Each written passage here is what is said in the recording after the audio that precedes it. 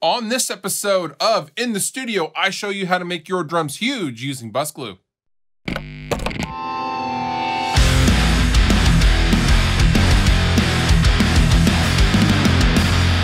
All right, welcome back to another episode of In the Studio. I'm your host, Fluff, and this week we are going to once again focus on drums, but we're going to focus on the overall package. We're going to focus on the drum bus. Now, we are still on the cheapest overdrive on Amazon track, and I was messing around with the drum bus, not the snare this time, and we're not doing bus tracks or anything like that. What we're going to do is I'm going to show you how I really pumped up the drums. Now I'm going to turn, I have JST BG drums on. I'm going to turn it off and we're going to play the track. And this is how it was.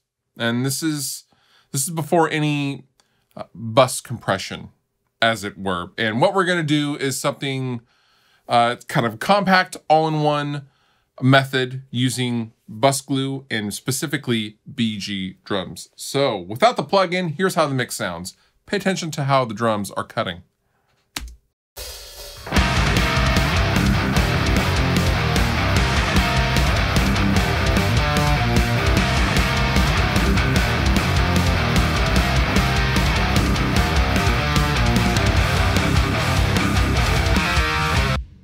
Okay, everything sounds big, everything's in your face, but the drums aren't big enough for me. They're kind of pokey and they could use some compression and some overall processing.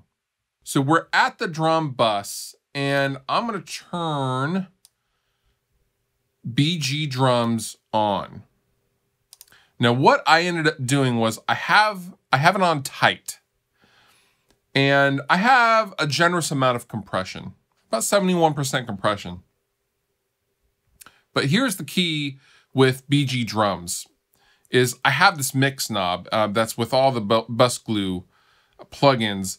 The mix knob, when I turn it down and hit it at 50%, I'm doing some parallel processing and I'm letting some of the original signal through. So instead of busing and then coming back into the bus with some kind of a parallel compression trick, I can do it all in one right here on BG drums. And here's how it sounds. I'm going to solo the drums.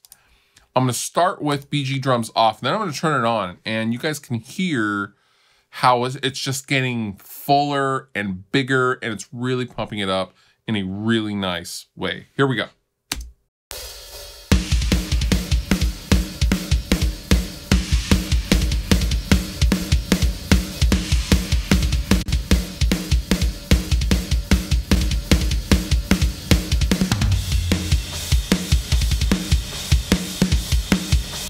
Now that sounds huge just by itself. So now let's go into the mix and let's see what effect it has on the overall sonic picture.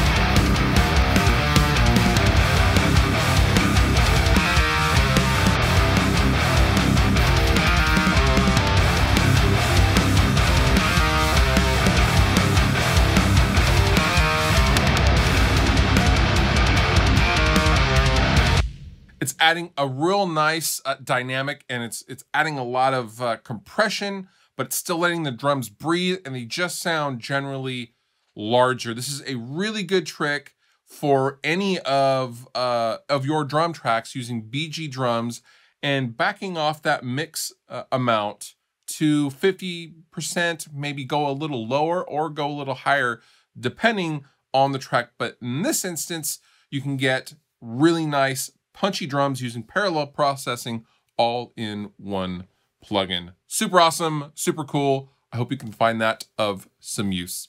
For more information on this and all Joey Sturgis Tones plugins, feel free to visit joeysturgistones.com.